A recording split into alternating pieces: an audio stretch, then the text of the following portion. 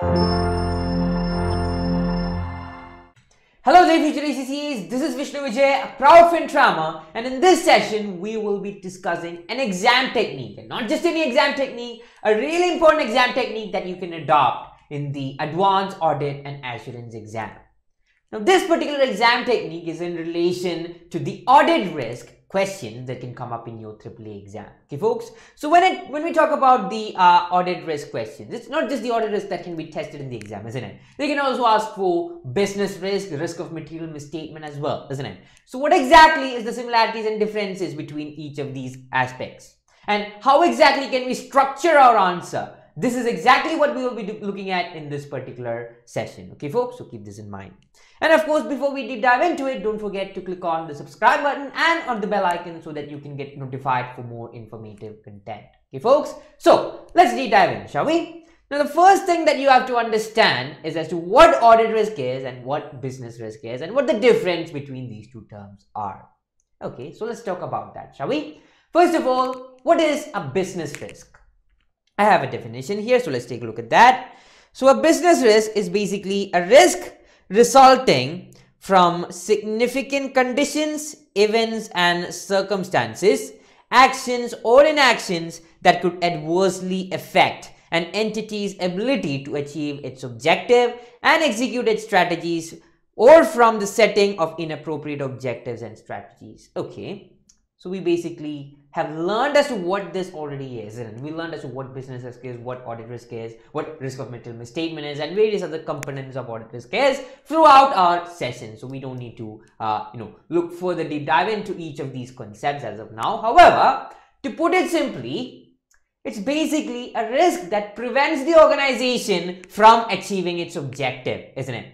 Every organization has a purpose to conduct its business activities. Basically to achieve their corporate objective. Okay folks, however, if there are instances that can prevent the organization from achieving this objective, we call those risks or business risks, isn't it? So keep this in mind. Okay folks, that's basically as to what the idea here is. Now then, what is audit risk then?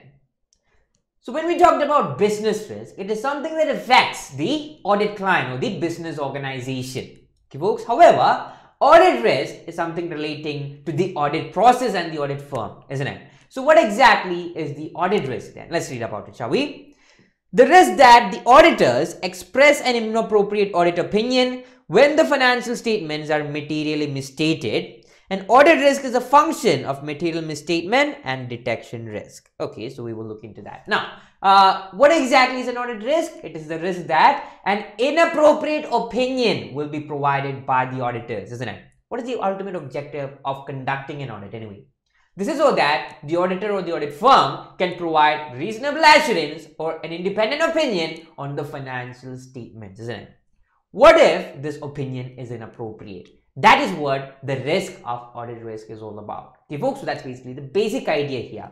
So business risk relates to the audit client, and these are basically the events that prevents the particular audit client from achieving its objective. That's one thing. And then audit risk is something specific to the audit process, isn't it? It's basically the risk that the auditors may provide an inappropriate opinion even when the particular financial statements is materially misstated or may not be presented appropriately, etc. Okay folks, so that's basically the idea here. So that's basically the basic difference. Now let's talk about another term, shall we? Then there is risk of material misstatement, because in your exam you may be asked to evaluate business risk, that's one.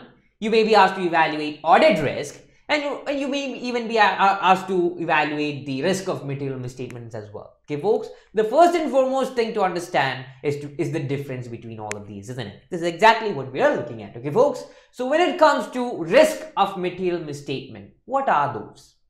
To put it very simply, when we talk about audit risk, there are three components to it, isn't it? So what are the three components? We have inherent risk, control risk, as well as detection risk as well, isn't it? So what is an inherent risk? These are those risks which are inherent within the financial statements. Okay folks, that's basically it. And what are control risks? Control risks are those risks which are caused, or which is basically a misstatement caused within the financial statement due to poor internal control systems within the organization, isn't it? Or due to a lack of internal control systems within the organization, isn't it? So that is basically as to what a control risk is. And what about detection risk? This is basically the risk that the auditors may not identify the particular misstatement within the financial statement, isn't it? So that's basically it. Okay, folks. So that's basically as to what the components are. Now, when we talk about audit risk, okay, if the examiner is providing you a requirement which requires you to evaluate the audit risks, then what do you have to do? You can mention the detection risk as your answer. We can provide the inherent risk as your answer, as well as the control risk as well, isn't it? However, if the examiner asks you to evaluate risk of material misstatement, then what should you do? Then what you have to do is you have to state the inherent risk, the control risk, but not the detection risk. Why exactly is that? Because risk of material misstatement is basically the function of inherent risk as well as control risk, and it does not include detection risk. Folks, this is a basic point that you have to understand if you have to tackle the AAA exam. And of course, this is something that most students fail to realize as well. Okay, folks, so remember that. Now, so that's basically some theoretical aspects. Of course, when we discuss an exam technique, we will have to demonstrate this particular concept in an example, isn't it? So let's take a look at an example question right here, shall we? And this is basically a question taken from the ACCA technical articles in relation to this exam technique as well. Okay, folks, so let's read about it, shall we? Dalico was established 20 years ago and has become known as a leading supplier of machinery used in quarrying industry, and its customers operating quarries which extract stone used mainly for construction. Okay, so that's basically as to what this business organization is. And what else? And of course, guys, this is basically the basic scenario. The requirement here is obviously to state the business risk or material misstatement, the risk of material misstatement or the audit risk as well. Okay, folks, so just mentioning that. Now let's continue reading the scenario. The machines and equipment made by Dalico are mostly made to order in the company's 3 manufacturing sites. Okay, that's understandable. Customer approach Dalico to design and develop a machine or piece of equipment specific to their needs. Okay, that's understandable. What else? Where management considers that the design work will be significant, the customer is required to pay 30% payment in advance, which is used to fund the design work. The remaining 70% is paid on delivery of the machine to the customer. Typically, a machine takes about 3 months to build, and a smaller piece of equipment takes on average of 6 weeks. Okay, so there's a significant delay. And what else? The design and manufacture of bespoke machinery involving payments in advance is increased during this year. Okay, that's a really important point to note. And what else? Dalico also manufactures a range of generic products which are offered for sale to all customers, including drills, conveyors, and crushing equipment. Okay, so there are quite a few, I would say, information that was available within this particular scenario. We've understood as to what the scenario is, what Dalico does, and what exactly is its payment criteria as well, and how exactly does customer pay in this organization as well, isn't it?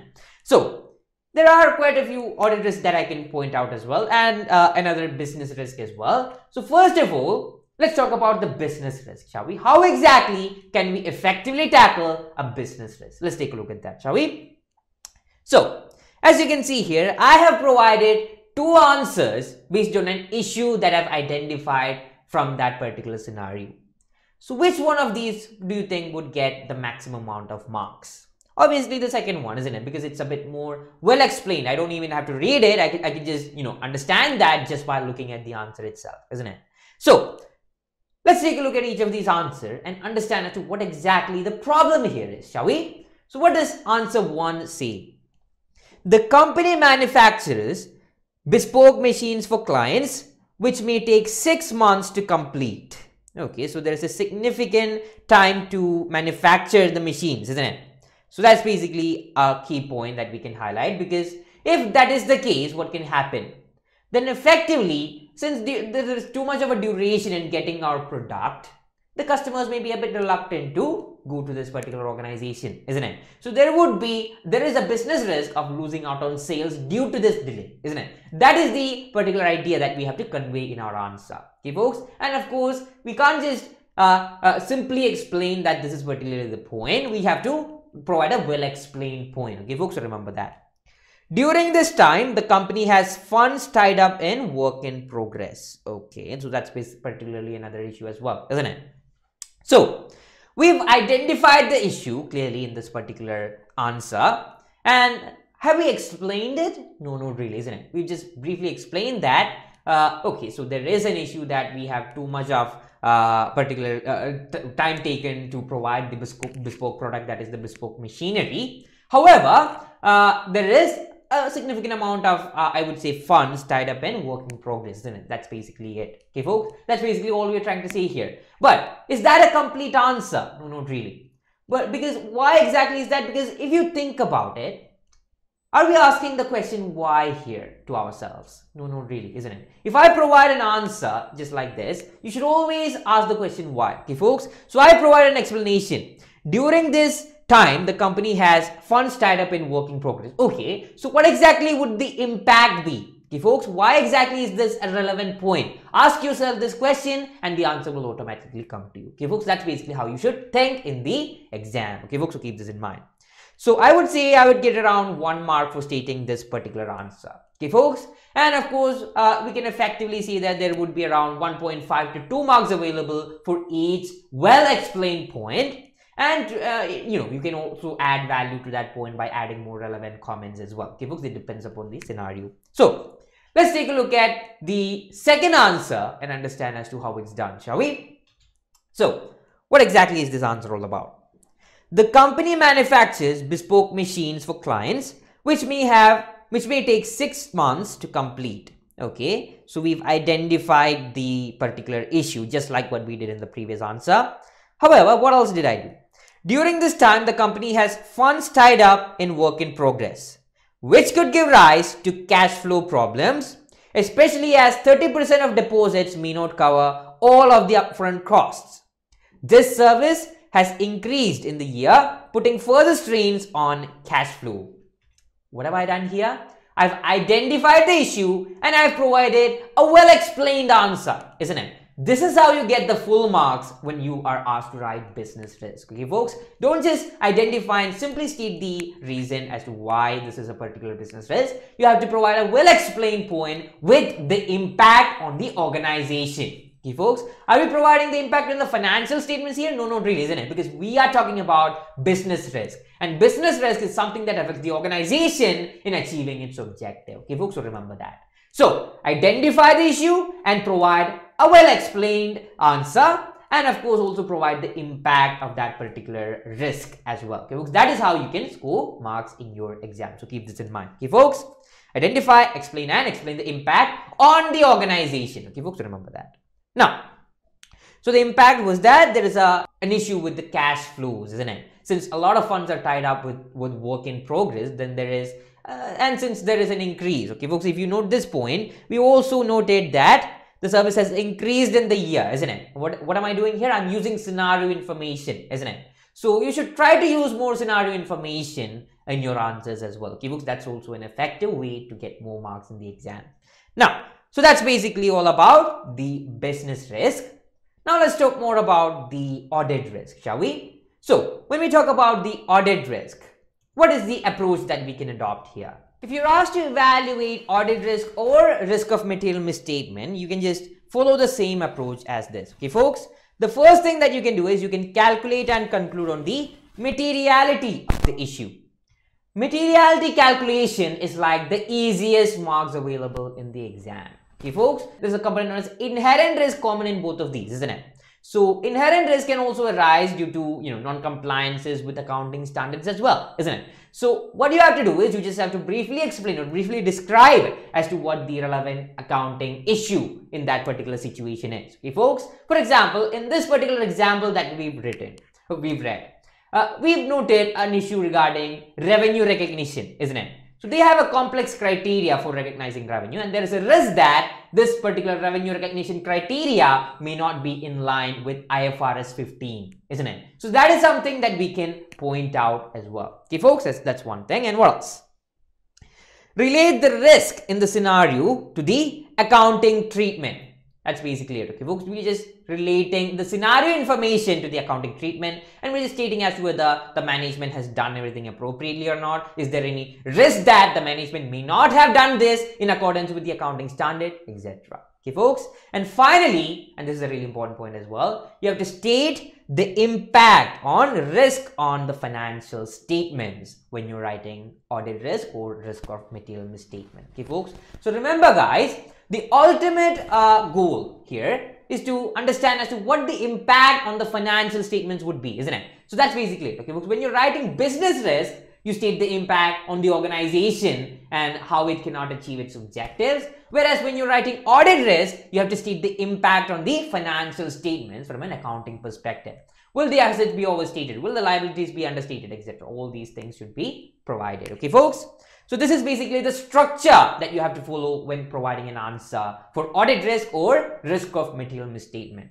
And the only difference that you have to note here is that when you're asked for risk of material misstatement, don't provide any detection risk. That's basically it. Okay, folks. Now, let's take a look at the sample answer here, shall we? Because we already identified the issue of revenue recognition from the scenario. Now, let's just explain as to how the answer should look like, shall we? So, under exam conditions, the student or candidate should provide the following answer. Let's read about it. So, the first thing that we should do is basically to provide a materiality calculation, isn't it? However, we don't necessarily have much financial data available in this particular question as of now, so I'm just gonna skip that particular aspect for now. Moving on to the next aspect, explaining the accounting issue. Okay, folks, I have to identify and explain the issue here. So, first of all, I've identified the instance from the scenario from which I've identified the risk. Okay, folks, what have I stated here? The companies received 30% 30% deposit for the design of bespoke machinery. This is basically an information that I've identified from the scenario, isn't it? And of course, in the CBE environment, you can just copy paste it from the scenario itself, isn't it? So that's an easy method. Moving on to the next one. Revenue should be recognized over time or at a point of time when control is passed. Such points will be determined by the contractual terms. Payments received in advance of control passing should be recognized as deferred income. So I'm just explaining how the transaction ideally should have been treated as per IFRS 15, isn't it? As simple as that. Okay, folks. So just describe the accounting principle here. Okay, folks. When it comes to the AAA exam, the SBR level accounting standards play a really relevant role. Okay, folks. You will have to explain some accounting treatments. You have to have that accounting knowledge of various standards that you've learned in the SBR paper. Okay, folks. So keep that point in mind. And moving on. And of course, throughout our sessions, we've looked at a lot of accounting standards as well, isn't it? We've revised through the entire SBR accounting standards once again as well, isn't it? So keep that in mind, hold that knowledge, keep on revising that till the day of your exam. Okay, folks, so moving on. I've explained the issue and I'll get marks for that. And what else? There is a risk that revenue might be recognized early when payment is received rather than being deferred. Okay. So what have I done now? Now I've explained the issue, isn't it? So I'm just, relating that particular accounting treatment to the scenario. That's basically it. Okay, folks, what is the issue here? The issue here is that there is always a risk that the payment or revenue may have been recognized a bit early, even before satisfying the performance obligation or before the control is being passed. Okay, folks, so that's basically the idea here. And what else? This could result in an overstatement of revenue and an understatement of liabilities for deferred revenue. What have I stated here? I've stated the impact on the financial statement, isn't it? What is the impact? The revenue would be overstated if I'm recognizing the revenue at an early stage, isn't it? That's one thing. And of course, the liabilities, deferred income is basically shown there. Okay, folks. So it should ideally be shown as a deferred liability. So since that is not the case, then the liabilities are understated as well. Okay, folks. So that's basically the idea here. Okay, folks. So keep this in mind. We have, there we go. So when you look at the structure of this particular answer, What all things have I done? I haven't done the materiality calculation since I haven't done the particular, since I don't have the financial data, but I have explained the accounting treatment. I've explained as to what the risk is, and then I've provided the impact as well, isn't it? This is how you get full marks for the issue that you've identified from the scenario, by presenting your answer in a structured manner. Okay, folks, so remember that. So that's basically all about revenue recognition. This would result in an overstatement of revenue and an understatement of liabilities for deferred revenue. So basically, in this particular sentence, I've explained the impact on the financial statements, isn't it? So this is how you should structure the answer, isn't it? First of all, state the materiality, then the accounting treatment, then explain the risk, and finally state the impact of the risk on the financial statements, not the organization, the financial statements. Okay, folks, so remember that. That's a really important point to remember. Now, that is how you can score the full marks available for an audit risk or risk of material misstatement question. Okay, folks? And this is like a definite question in the exam, isn't it? The examiner will either ask you to write an audit risk or a risk of material misstatement as well. Okay, folks? So practice a lot more questions to get the hang of answering these kinds of questions. Okay, folks? So keep this in mind. So that's all what I wanted to cover in this particular session. I hope you enjoyed it. And if you have any questions or queries in relation to this, you can shoot them in the comment box. I'm always happy to answer them. Okay, folks? So this is Vishnu Vijay signing off for now. Wait. It seems that most of you who are watching this video have not subscribed to our channel. You would miss the new videos and the updates. Subscribe now and press the bell icon.